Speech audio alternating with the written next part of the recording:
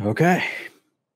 Hey, superstars. Happy St. Patrick's Day. I did not want to edit a video this week, so I got my buddy Four Leaf on with me, and we're going to do something kind of fun here. We got a little collaboration going on.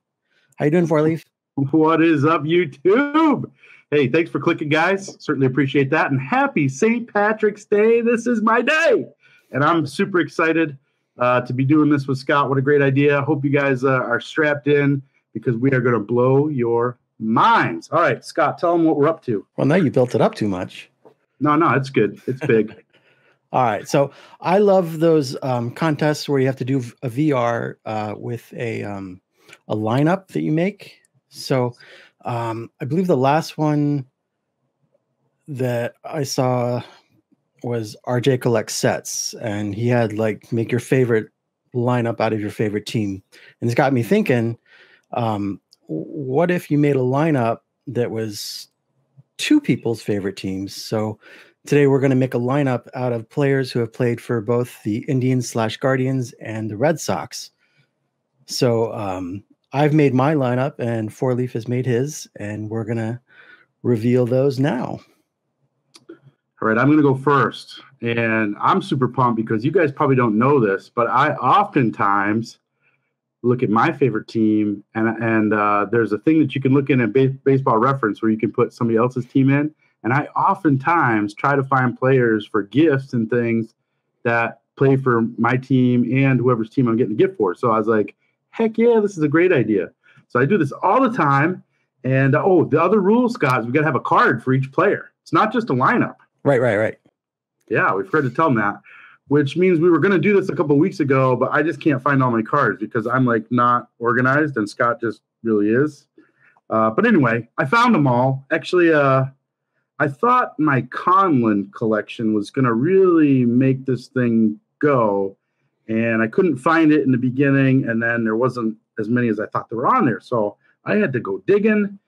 Anyway, I'm going to start with, let's let them know. We're going to do 5 starting pitchers. Right. And 1 relief, and then we'll go through the position players as they are, 3 outfilders, and a DH because, we're in the American League, right? Right. Wait, well, both everybody gets a DH now, right? Right. Holy moly. Home runs for days. Anyway, all right, I'm going to start it off. So, again, these players played for both my Boston Red Sox and Scott's Indians/Guardians. Okay, I am going to start it off with pitcher number 1. I think we all just have to agree. Get a little shine on that light there, but here's a Cy Young. I had a couple of different cards. I had some numbered ones, but I picked this one out. Oh, by the way, you'll notice I've got some nice green top loaders. It's coming off as a funny color because I'm in the hotel and I get some yellow lighting today. But this is a Cy Young from, I think it's Fleer. Anyway, okay, that's pitcher number 1. That's a no-brainer. Hall of Fame, Triple Crown, World Series winner, yada yada yada. Then it gets a little dicey because there's a lot of good pitchers here that I had to pick through. But I really wanted to have some pitchers just in case we had to play some old school pitchers that could hit. So I got a Wes Ferrell here, Boston Red Sox pitcher on this card. This is from that Conlon collection. So there's Wes Ferrell. And Wes Ferrell, I think, I don't have all his stats in front of me. I got some notes here, but his WAR was 60.1. And for me, and really good hitting pitcher. So for me, that was a really good one, even though he doesn't have to hit. If for some reason, because our rosters are so short, I need somebody else to hit. If somebody gets hurt, I got Wes Ferrell. Also, another great hitting pitcher, and I picked him that way with a WAR of 40 was Smokey Joe Wood. It's a pretty cool card right there. Good old Smokey Joe Wood. That's an Upper Deck Classics. Nice picture there. Got him in the Red Sox jersey. So Smokey Joe Wood. Now, this is actually the card. Joe. Huh? Gotta love Smokey Joe. Yeah, how do you not love a guy? His name's Smokey Joe. Smokey. I mean, I'll have 2 of those. Anyway, this is the card that I knew I had and I could not find for like a month. I don't know how long we've been planning this, but it felt like at least a month. But this is an autograph. Luis Tiant. Nice. Yeah. It's in the Twins. It's a Twins card, though. But Hey, this is that's right after he was in Cleveland. So you're the Collect to Connect guy, and these cards not only connect us both, but other YouTubers as well. Yeah, we got Dustin and Blake and those guys. Dustin and Blake represented there. Okay, so that's 4 starters, and Tiant was just Tiant doesn't get a lot of love, but his WAR was 66.1. That's pretty significant. So fairly dominant pitcher. Now this one. Once you get down out of those guys, for me, it got a little funky. Okay.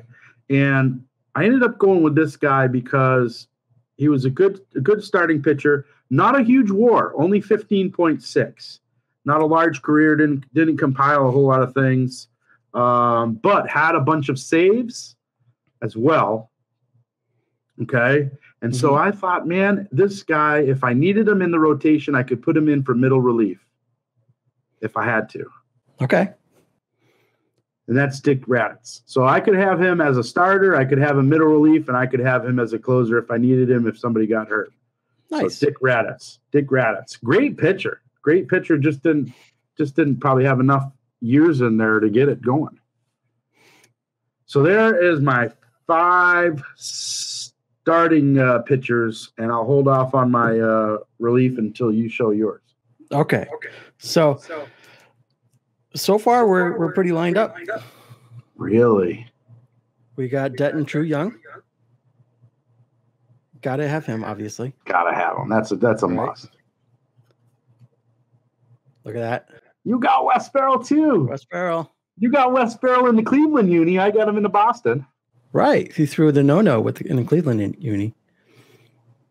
From the Conlon collection also. Right. And Smokey Joe. Smokey Joe. Now, when he was with the Indians, they thought that they could, his arm was just dead after he left the Red Sox. And I believe it was Tris Speaker that really encouraged them to bring him over. But he couldn't pitch anymore. But I still have him as a pitcher. But he was kind of detrimental for them winning the 1920 World Series, which was kind of cool. As a batter. As a batter, right? Yeah. Smokey Joe, you look at his stats, man. He's got great hitting stats. Mm-hmm. Yeah, good play, good play. We got Louis. Get out of town! Oh my God! If we have all the same players, then it's going to blow my mind. Well, you didn't go for Dick Raditz. You didn't go for Dick Raditz. I did not get Dick Raditz. I went with Big Sexy. Oh, Big Sexy Bartolo Colon. That's a good choice. I had him on, and good WAR, 45.8 on his WAR. Mm-hmm. And the only thing I went, Raditz, again, Cologne was in for a long time, right? So he compiled lots of stats, right? So he's got good WAR. Raditz was really, really good for a short amount of time. And I really liked that I could use him as middle relief or as a save. So, but Cologne I spent a lot of time on this, hemming and hawing where I was going to go with it. Anyway, okay. I dig it though. Man, we have to have. All right, we're close. I mean, 4 out of 5 is absolutely that's not bonkers. bad. And I think we're going to be 5 out of 6. Yeah, this one's pretty obvious. Our closer, or my closer, is the Eck. I got that one too. I think you gave me that card. I think I did too. I'm pretty sure you gave me that card, but I picked out something snazzy with a hologram. Can I get it to go? No, probably not. Oh, maybe. Now, that'd be cool if it was a Boston Red Sox in the hologram. I like the red jersey. I really like the red Indians jerseys. Mm-hmm. Then and now.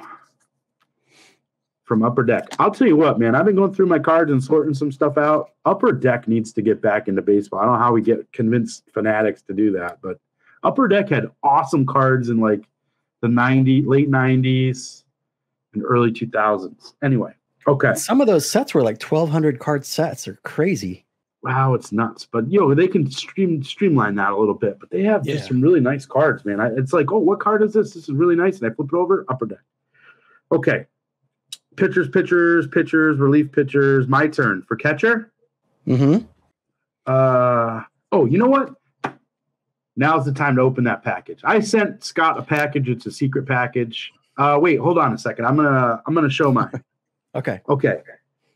Originally, a lot of things going on at the catcher position. Rick Cerrone, but and Tony Pena. I mean, Tony Pena, great catcher. He was my guy for a while. His ops plus 84, WAR was 24.7, but in the long run, and I went back and forth on this one, but I ended up going with Victor Martinez. All right, I dig it. And here's an autographed copy of that bad boy. I figured it's got some nice appeal here for some of those vintage guys that got that gaudy look. So Victor Martinez, I went for Victor. He was a heck of a hitter. He was. I wanted the bats, so I started to look. Okay, if I'm going to make this lineup, I need hits, And so Tony Pena he was good, but wasn't as good of a bat. So I went with Victor Martinez. Yep. All right. What do you got? All right. I really, really thought about Tony Pena because he's 5-time All-Star, 4-time Gold Glover, just excellent catcher. But I went in a different direction here. Mo Berg, who's probably not the best catcher. He was a terrible ball player, but he was a spy, and how cool is that? Totally off my radar. Pun intended. I didn't even realize he played for Cleveland until we started. That's interesting. So you went with Mo Berg just because he was a spy? Just because he's cool. Well, it's good to know that I'm going to win this game here. We'll see. You got big bats. Okay, now you can open up your package. So I sent Scott this package. He had no clue what was coming. I said, don't open it until we do the video. There it is. Open that. What does it say there? Until game time. Till game time. We are at game time. We are announcing the lineup. I sliced it open, and I had an idea he was going to not put the right catcher in. All right. My new favorite team, the Cleveland Red Sox, Boston Guardians. Cleveland Reds. Thanks for a great idea, buddy. 4-leaf. All right. You got the green tape, which I appreciate. I knew it. Oh, nice. I knew you were going to put the wrong catcher in. So if you need to make the substitution, there you go. It's your own signed copy for Victor Martinez. I love it. There you go, buddy. Thank you, sir. All right. Okay. Who's up next? I believe it's me. You're up with first base. First base. Now I thought about. I could have gone a few different ways here. George Burns was an MVP. Sean Casey was awesome, but he didn't play very long for either team. He's mostly a Red. So I went with. Where are you? Mickey Vernon. Oh my God. Mickey Vernon for real? Mickey Vernon for real. He was 7-time All-Star, 2-time batting champ. The dude could hit. Exactly. So I was looking at Burns. I was looking at Stuffy McInnis. McInnis, really good player. I had him for a hot minute. I had Wirtz, Harris, and Hickman. The first base was a tough one for me, and when it came down to it, man, I wanted the bat. Nice. Mickey Vernon, baby. Mickey Vernon. Holy moly, what are we doing here? That's amazing. Okay, second base for me was also a pretty tough one because you had some new guys. You had Baerga. There was Hickman. Hickman also played second base for a little bit, so he would have qualified. And Bobby Avila, you guys remember Bobby Avila, right? I mean, he was pretty darn good. And took a hard look at him. And also Tommy Harper. A lot of people don't realize Tommy Harper. So he was up for picks there. And I ended up going with leaping Larry Gardner. Nice. Leaping Larry Gardner. I think I settled on him mostly because of the bat. He was a third baseman as well. Mm-hmm. And I also want to show this too because I have this. It's a really cool newspaper clipping. The diving third baseman. I mean, I know he's second. He did play second base, but the diving third baseman of baseball goes out of the big show. Larry leaves. So it's a newspaper clipping here of Larry Gardner, and really cool old school stuff. So there for some of you oddball guys. We got everything in the show. We got it covered. We got new. We got it vintage. We got newspaper clippings. 1925. Pretty crazy. Indeed. All right. What do you got? I went with one of my guys. Carlos. You went for Baerga. I went for Baerga. Not a huge compiler, but really good when he was playing, right? Right. Those first 5 years, he was amazing. Dominant. He just didn't go, hard long enough, right? Right. And I thought you might dig this card because he's flying through the air like that. I love that, man. That would go right into a special collection. Okay, sweet. That's a good pick. I had him on my short list. I just went with Larry just for mostly the bat, I think. But anyway. Okay, who's up? Hey, I'm back in focus again. Look at that. There you go. Focus, buddy. Focus. Okay, so, Larry. Third base. So your turn. Third base. Yep. Third base for me. There's a guy that I really, really like, and nobody's really ever heard of him. That's Ken Keltner. Hey, I had him on my short list. He was a 7-time All-Star, just a really, really good hitter. So that's what I went with. I had him on my short list. I had Keltner. I also had Baerga in there because he played third. I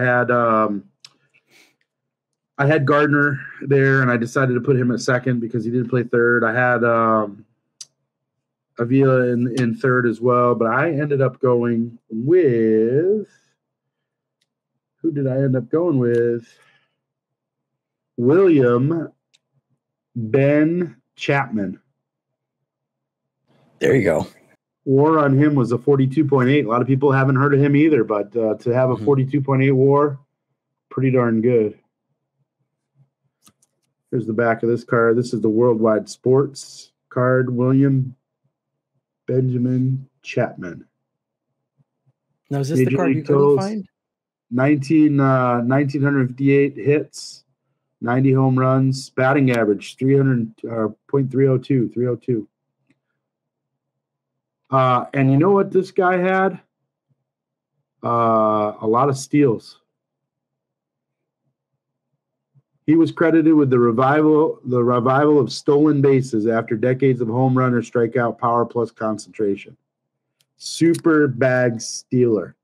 So I needed him on the base. And he could hit too. So here's the guy that had an average over 6,500 at-bats, an average of 302, and could steal bases. Guess who I'm putting at the plate right in the beginning, man? There you go. I'm going to win the game. I'm winning the game, man. I got speed. I got power. I got average. I got it all. Okay, now we got to go to shortstop. Right. I think this one was pretty easy, for me at least. And I'm going to show a card that nobody has seen yet. And I show everything. I show it all, baby. This is one of my pride and joys, and nobody's ever seen it. I haven't told this story 100% yet. There he is. This is Mr. Lou Boudreau in a 1951 Bowman in a PSA 5. So, beautiful card. Love this set. There's a story behind it. I just haven't told it yet. And someday you guys will get that story. I just got to figure out how to do it. So don't hold your breath. I haven't really figured it out 100%. There's only one other person that's seen this card so far, and his name's Bowman 1951 because it's a 1951 Bowman. But anyway. Hey, look what I got. I know that guy. All right. That was an easy one. It was. He's a pretty darn good shortstop. He was. All right.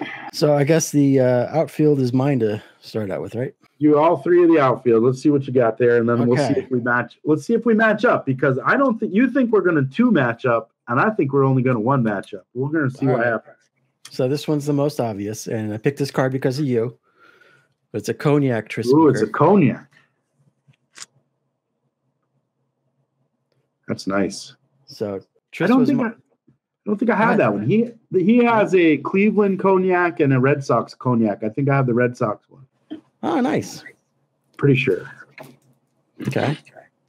And this one I think is obvious, but apparently not. So Manny. Oh, see, yeah, we're doing things different, my man. All right. So the real question is, maybe you are going to win the game here. What am I missing? I don't know. And the third one, this was kind of tough for me because I went. I could have gone with Smokey Joe Wood. I could have gone with Grady Sizemore, but Ellis Burks, man, that guy could hit. Holy crap! So I'm going with Ellis. That's amazing. What do you got? All right. I'm going to tell this story real quick, so I hope you guys are just here for the story. This summer, my first national, and Scott and I roomed together. It was a great time. Glad to see all you guys there. And I made one big purchase. I made a nice Ted Williams exhibit purchase, right? And I made I got a Yastrzemski second year, whatever. But I made a big boy purchase, and nobody saw that because the night of me going home, I stayed at a hotel, and I'm not sure if it was taken out of my room or whatnot, but the card is not in my possession anymore. The funny thing is I have a picture of it because on the last day of the show, we were doing that, what's that, card stop? No. Card score? Card score, where you can take a picture of your card. People were talking about it's silly because you can take a picture of a graded card and send it. They'll scan it, and then 10 or 20 other collectors will give it a subgrade, basically, or whatever. They'll say, yeah, it's a 4 or 5 or whatever. And then they'll give you a sticker that you could put on the back of your slab as like a card score, special collector score. You pay $15 for it or whatever, and then as a scorer, you get money. But anyway, so I put this in there. I just bought it. I was like, check this out. Scott came over. I showed him this thing. We put it in the card score. And then a week and a half or 2 weeks later, I got the sticker in the mail. And I didn't have the card because it got stolen or whatever. And this is a reprint, but it was the original Mecca folder in an SGC 5. It was SGC, right? Or was it PSA 5? I don't even know. I try not to think about it. I mean, this makes me cry every time so I bought the reprint because I was like, I gotta have something. And it was like $750 in a 5. Gonzo. So if you ever, I should put that out. I should put the scan of the number and everything out there. But if you ever see one in a 5, let me know because I want to hunt the number down and see if whoever took it is selling it. I have it on eBay notification, and every time one comes up, I look at it. I haven't seen it yet, and I have a feeling if they're sneaky, they won't sell it. But for a long while, I registered it in the PSA. I think it was PSA 5 because I registered it in the PSA database, and I registered it as missing and stolen. So if anybody ever buys it and tries to register it, they'll get a flag. So yeah, I'm pretty sure it was a PSA 5. So anyway, Oh, that makes me Now cry. that you've brought everybody down. Oh my gosh. Well, at least we got a story. Really expensive story, but at least we have a story. I wish I had the card because I love stories, but I love that card better. How about this? There he is. Ellis Burks, man. You know, I had one of his batting practice jerseys. That dude was big. It doesn't seem like he'd be big, but he was big. He was a beast, man. He was a beast, and people don't really think of Ellis Burks as like a big-time guy, but he had almost 50 on his WAR. And this is, I believe this is his Tiffany traded card. I'm pretty sure. Because the Tiffany's, although the traded had the light-colored stock too, but I think it's Tiffany. Anyway, shiny. I think it's a Tiffany. Now, and that one was harder than he thought. But now who else was I looking at? So I had Manny in there. I had Ellis Burks. I had Bernie Carbo. He's clutch, man. Not a great, not a huge, big, well-known player, but Bernie Carbo was clutch. So if you needed a win, Bernie Carbo was your guy. Joe Vosmick was another one I was looking at. Coco Crisp. Did you check out Coco Crisp? Coco was pretty good. And he had some speed. So I almost put him in there thinking, man, I could use some speed on the base path. I had Grady Sizemore in there that I was looking at. And I had Trot Nixon, who is one of my favorite players ever because I like just the guys that get dirty. Right. And Trot Nixon was also on your Indians. And Johnny Damon, I was this close to putting Johnny Damon on. 56 on the WAR, just a great outfielder, had a decent bat, just a good, good player in my opinion. But I didn't put him in. I ended up putting this is a reprint of an American Caramel, Joe Harris. Okay. Joe Harris, and I ended up going with Joe Harris. Not a huge WAR player, but had a pretty good record of batting. So pretty consistent hitter. And again, base hits win ball games, and I wanted some base hits. Before we get crazy, we're on the outfielders. We're going to do a giveaway. Giveaway time. Giveaway. While we're doing the outfielders, and I just talked about my Trish speaker, I'm going to give away these 2 Trish speakers. Here's what you guys need to do if you want to be part of the giveaway. You need to write down in the comments in the video a favorite player of yours that played for the Red Sox and your favorite team. So do the same thing. So plug in the Red Sox and your favorite team and a player that played on both, and a player that played on your favorite team and the Indians / Guardians. So comment both of those. We need 2 players. Red Sox, your favorite team, and Indians, your favorite team. And comment whatever else you want on there. But that's what we're going to be looking for. We're going to give those 2 Trish speaker cards away. Okay. And then we're going to move on to the DH. All right. My turn or yours? Your turn. My turn. Well, we haven't seen him yet on my team. Look at this rookie prospect of Manny Ramirez. There he is. With the Bud Light sign in the background. So there's my Manny. I put him at DH. I'm interested to see who you're going to put at DH. I mean, who's going to go in DH? Well, I think you'll be proud of me. We got Victor. Oh, you put him as DH? Yeah. So I'll show this one. That could work. And then you get a backup catcher. Right. It's not a bad move. And he did spend a lot of time as DH, so that's not a bad move. That's not a bad move. I like that, to get a backup catcher.